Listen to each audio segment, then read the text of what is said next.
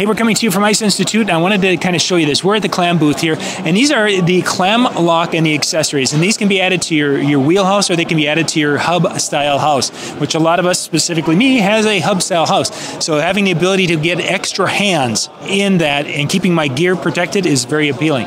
So they've got, of course, the actual base plates, and then there's a lot of different accessories. There's the rod holders, the cup holders down below.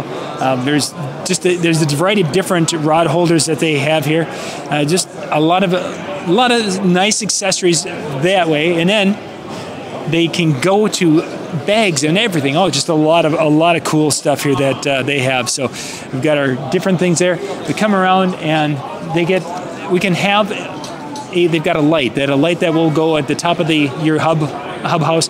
You've got bags that can go, and basically what they look at is on the back there's that little spot that slides in, and that will hold in that little clip.